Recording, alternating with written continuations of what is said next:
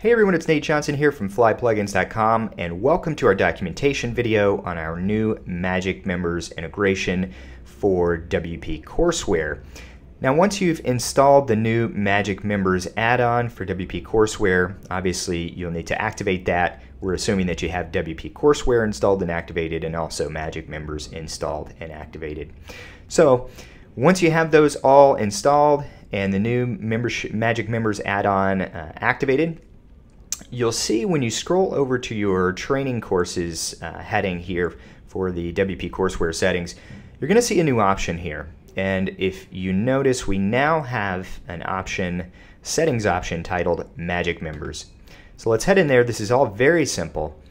You'll see that we are now displaying our Magic Members and automatic course access settings. So now what we want to do is we want to associate a Magic Members membership level with the WP Courseware course, so that new Magic members enrolled for a particular level are automatically assigned to that course, and it makes your life a lot easier. You'll see over here on the left hand side we have the level ID for all of the membership levels we've created in Magic Members, and we have a list of training courses in the middle here that enrollees for a particular membership level can access. All we have to do is go into Edit Course Access Settings for a particular Magic Members membership level,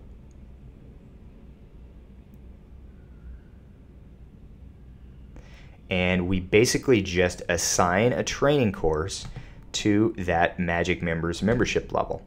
So what this is going to do is every time a new user goes through the Magic Members enrollment process for a particular membership level, they're going to be given access to the WP Courseware course that you've chosen. Now, while that's really all you need to do to enroll all of your new users for different membership levels to WP Courseware courses, I wanted to show you one last setting that you may want to consider changing, and that's going to be in the Magic Members settings. So if we flip over there, and we go to the Members tab within the plugin, and let's go to the subscription options in the plugin settings, and our membership levels or subscription packages, as they call them, they're going to load up here. You can see those.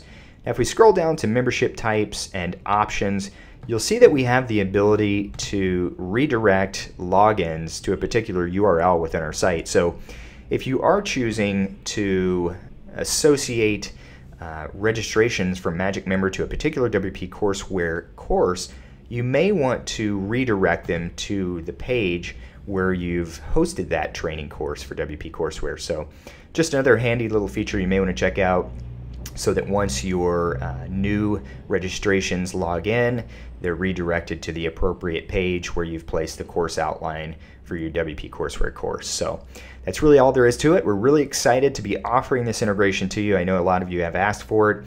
So enjoy, and let us know if you have any questions. Thanks for watching.